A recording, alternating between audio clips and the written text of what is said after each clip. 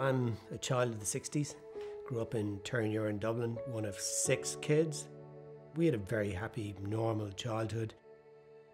Life turned out well. I did a good degree, I did very well in college. And as a result of that, I was one of the kids that was very much in demand. So I ended up working in KPMG, where I worked for about 3 years, got on a career development program, went to the States for 1.5 years, came back. And then I left and had, a 30-year career in industry. When you're young, you compare yourself with other people. And comparing yourself with others is a really invidious thing to do, because there's always going to be people that are greater or lesser than you. There are always going to be people that are more or less successful than you. And it took me a long time to realize that I have to live the life that I live, not the life that other people want me to live. I got really odd sensations in my legs. It felt like the skin had just been tightened and it had become too tight for my ankles. It took me about a week or 10 days to get a diagnosis, and it was originally diagnosed as transverse myelitis. And I had to ask the doctor to write that down so that I could go and look it up when I got home, which I did. And I realized reasonably quickly that this was going to turn into multiple sclerosis. It was very slow moving. For the first 5 or 6 years, I was fine. I started cycling because I could. I played a lot of golf. We didn't tell anybody about my multiple sclerosis until I was probably 5 or 6 years diagnosed, because I didn't want to be treated any differently. I also didn't want to be excluded from job opportunities. But then my walking began to get bad, and then we had to tell people, and it was out in the open. And the big challenge that I had at that time was to get myself through the fear of this becoming progressive. And that was probably the darkest time. The worry about, would this become progressive? What would that look like? Would I be disabled? When would I be disabled? How disabled would I be? And oddly, when it became progressive, that was the time that I faced up to it.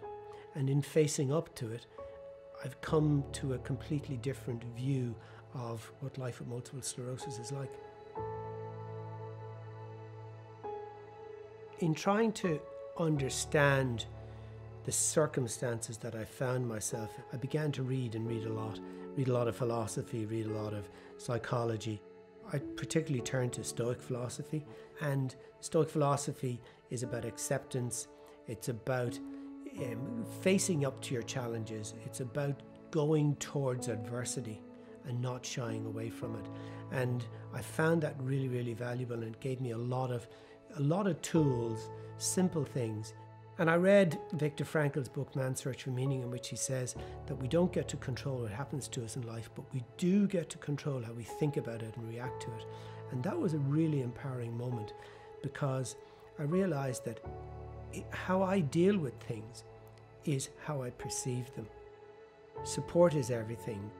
Loneliness is toxic. The superficial things that go on, the small rows that you have, the difficulties that everybody goes through, if you can set those aside in the knowledge that the person that you're with, your friend, your wife, your kids, are fundamentally on your side when all the chips are down, they're with you. That is the bedrock on which your mental health is built. For somebody who's going through difficulty, who finds their life as being derailed from the path that they had planned, the critical thing for me is to accept what you're given, is to embrace that fate, whatever it is, to look at the things that you can do, and to try and put the things that you can no longer do behind you. Because if you try and hold on to the things that you used to be able to do, if you try and cling to the life that you had when patently that life has changed, well then you're going to end up in a really, really difficult place. Everybody has resilience within them. Everybody has the capability to achieve that if they're prepared to work at it. There is no gift of resilience that somebody will give you. Resilience is a process. It's something that you have to work at. It's something that you have to face up with, and it's something that you need support to do. But if you do all of that, you can become resilient. Everybody has it within them.